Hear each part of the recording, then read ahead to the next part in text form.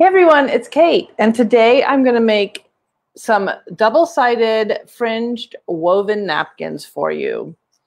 I love these napkins because they're hefty, they last forever, they get more beautiful with every wash, and they're easy. If you're a big follower of us, you'll know that I have made a fringed napkin video before, but it ended up being very echoey, so we're refilming it.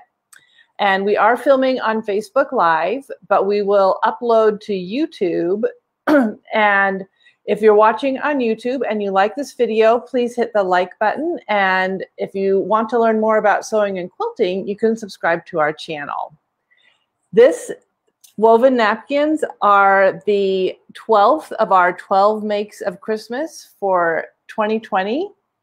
If you're watching this video in December of 2020, you can go to our website, theconfidentstitch.com, and learn about the other 11 makes in our series of 12 makes. They're all easy things you can make and gift, and with plenty of time for Christmas, you have 6 whole days to go.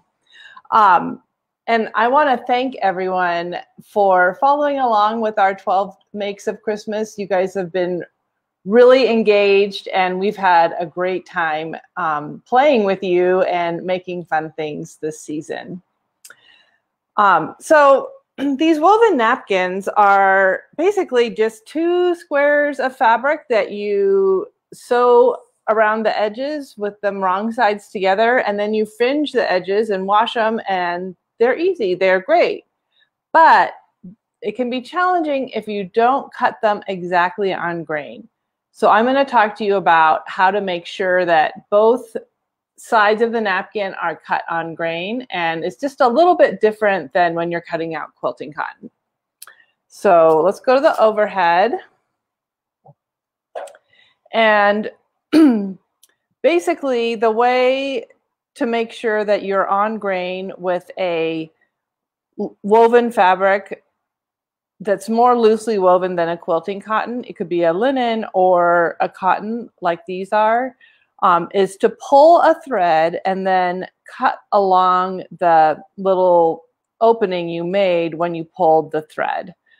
But all of our Diamond Textiles wovens that we have, they all have a design woven into the grain. So I use my cheater method, which is just cutting along the design.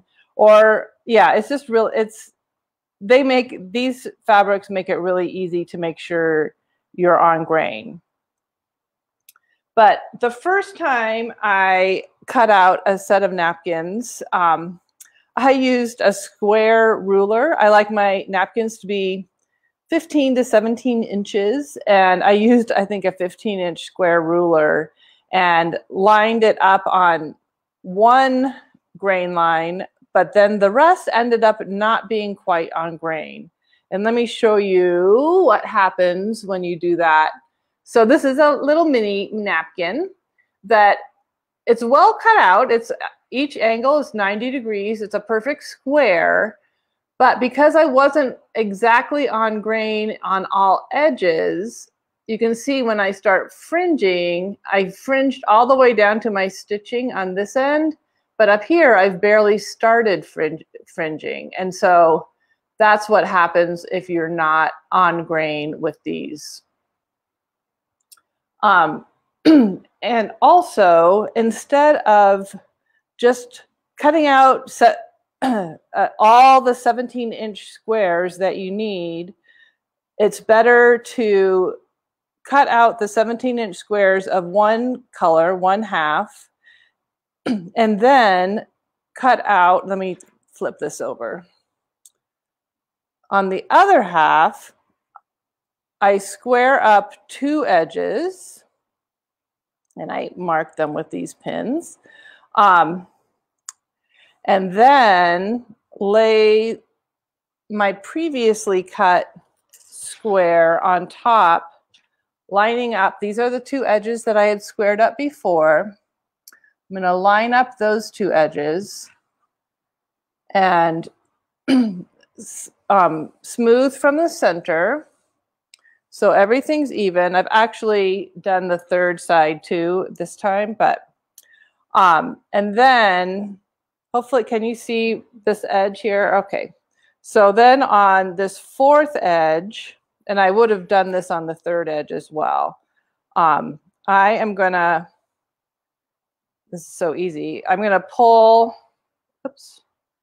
So I can see right where the thread is on this fourth edge, and I'm just gonna pull a thread right where I want to cut. And then either with scissors or with a rotary cutter that you're using freehand, I don't have good luck if I use a ruler and a rotary cutter. I cut along the thread that I pulled. And, whoops. And then I have two 17-inch squares that are exactly the same size, both on grain. And I just pin all the way around, and I sew with a 3/8 inch seam allowance. But depending on the size of the fringe that you want, you could use a 1-inch seam allowance. You could use a 1/4 inch if you want just a tiny bit of fringe. Whatever you want, you can just sew around all 4 edges, pivoting at the corners. And then you basically just pick out the fabric, I mean the threads above your stitching line, and you have some beautiful fringe. And after you wash it, it kind of gets a little fluffier and poofier and even prettier. So that is how you make woven napkins. And once you carefully cut them out, the rest is really easy. You just have to slow down in the cutting out phase. And we have a ton of Diamond Textiles woven fabrics. This is just a few of them. We have paired them on the website for the 12 makes, but you can pair any 2 that you want, and you can make something that people will use for a long, long time, and maybe they'll wean themselves from paper napkins and they'll really appreciate it. And there's 6 more days until Christmas, and that's plenty of time to make a whole bunch of these. So I hope that you make these or any of our 12 makes of Christmas, and we're going to take a little break until January, but we'll be back with lots of Facebook Lives and lots of other videos, and we look forward to seeing you then. Have a safe, warm, and happy holiday. Thanks, everybody. Bye-bye.